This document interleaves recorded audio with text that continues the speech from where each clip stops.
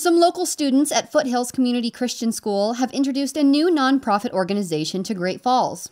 The organization is called Doorstep Donations, and it's an entirely youth-led program that aims to serve underprivileged and food-insecure households.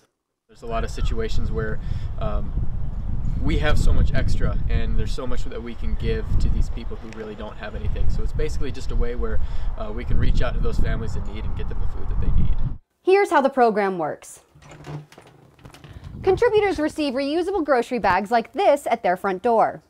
Over the next 2 months, they fill the bag with healthy, non-perishable food.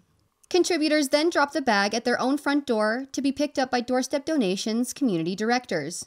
The food is then taken to local families in need, and the reusable grocery bag gets replaced for the next 2-month cycle. Their mission at Doorstep Donations is to support struggling families in their communities and to empower youth to solve local food crisis issues. The overall mission is basically just providing for those in need. I mean, we all, especially since the pandemic hit, we all got to understand that we're in this together. And there's people who have a lot of excess, and there's people who really don't have much. So for those people who need more, it's just great that we as a community can get together and be able to provide that stuff for them. Doorstep Donations has 25 locations across the country, has raised over $45,000 in donations, and has given over 40,000 meals to those in need. In Great Falls, Kaylee Neitzel, MTN News.